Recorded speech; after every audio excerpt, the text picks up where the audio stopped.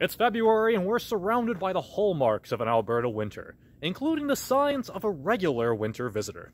We've all heard or seen them, sudden large flocks of birds mobbing fruit and pine trees, leaving a clear flute-like call and speckles of odd purple droppings in their wake.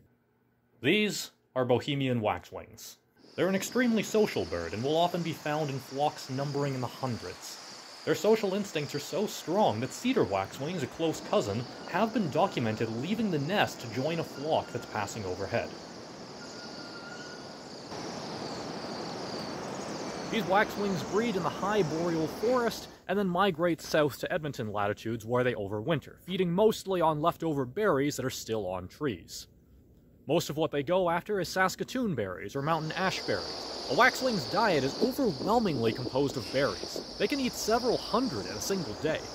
With this chosen food source comes a rather unusual side effect, though.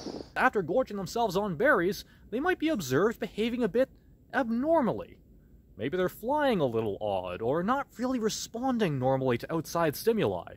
Are they sick? Is there some kind of disease affecting them? Well, no. They're drunk.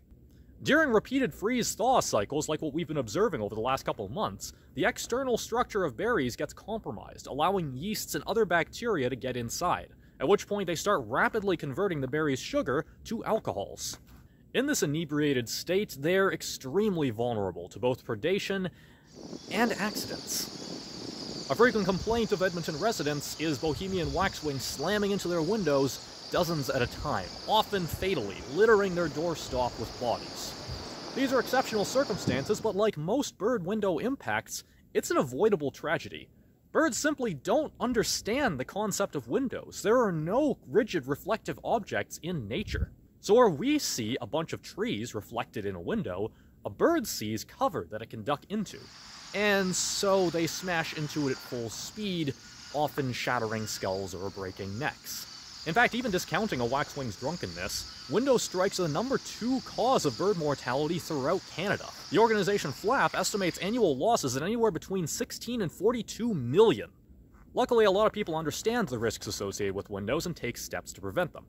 However, those steps have varying levels of effectiveness. The most effective way we've found is to use window markers to draw vertical lines about 2 or 3 inches apart across the entire window. It has a minimal impact on your view through it, but it reduces bird impacts by a substantial amount.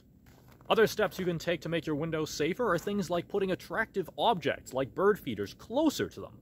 This might seem a little paradoxical, but if a bird feeder is right next to a window, a bird that runs into the window doesn't have enough time to build up speed to injure itself. Overall, bird populations in North America are not doing particularly hot, and it's excess mortality like what windows cause that are driving a lot of that. It may not seem like a large difference individually, but it is a non-zero difference. And when you add a bunch of small numbers together, you don't have a small number anymore.